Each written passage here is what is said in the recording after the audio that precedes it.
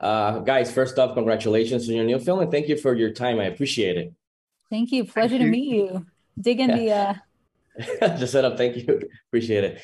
So, guys, when watching Breaking, it reminded me of, in some ways, of films such as Dog Day Afternoon with Pacino, John Q with Denzel Washington, Fruitvale Station, Falling Down with Michael Douglas, films with high, intense human drama. So, I wanted to ask you guys, why do you guys think that these types of films with real human conflicts have always captivated audiences? Let's start with Abby.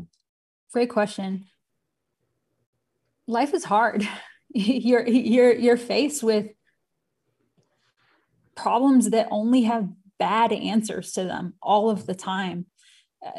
Two bad choices.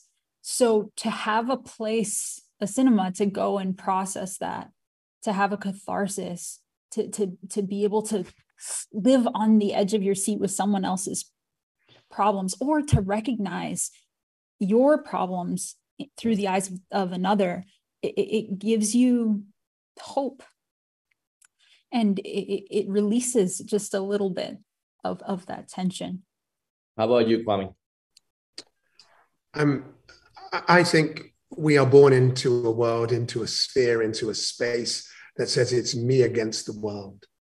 And as we grow, we hope that actually it's we against the world, or at least it's we and not I. And I think sometimes when we find cinematic narratives that actually take us back to the I, that I like that. to the I, we're fascinated by it. Nice. Breaking is based obviously on a 2018 article titled "They Didn't Have to Kill Him." So I wanted to ask you guys, what inspired both of you to get involved and co-write this project, and why is it important that people get to see these real life stories in the big screen? Let's start with Kwame. Well, actually, I know this sounds really crazy, but actually, I think it would be right to start with Abby. Because Abby, sure, of course, yeah, definitely, yeah. Abby invited me onto this trip. Sure, yeah. Well, I read the article shortly after it came out, and my heart was broken for Brian, for his daughter, for his family, for the veterans like my dad. And I was able to see my dad in a new way. I was able to have empathy for him, to have a richer level of understanding of his spirit, of his courage, of his day-to-day, really. So I'm hopeful that people that see it will have that as well. Beyond that, man, unmissable performances from these incredible actors. Definitely. How about you, Kwame?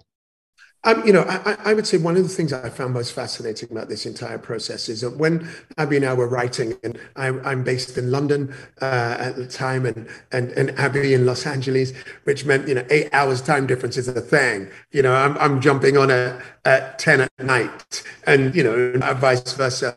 But one of the things was that always grounded me was Abby saying, "This is my father. This is my father's story." And there is something primal about us wanting to tell the stories of those who birthed us, of those who we look up to and have looked up to, and have to negotiate our way through life through their eyes and the tools that they give us. And I think one of the things that I loved about working on this was that it made me ask myself questions all of the time, which is, what are my tools, and are my tools enough? That's great. Guys, again, the film is awesome. I really enjoyed it, and John Boyega is fantastic in it. So again, congratulations on your new film, and thank you for your time. I really appreciate it. Saludos from Puerto Rico, and stay safe, guys. Likewise. Peace and love.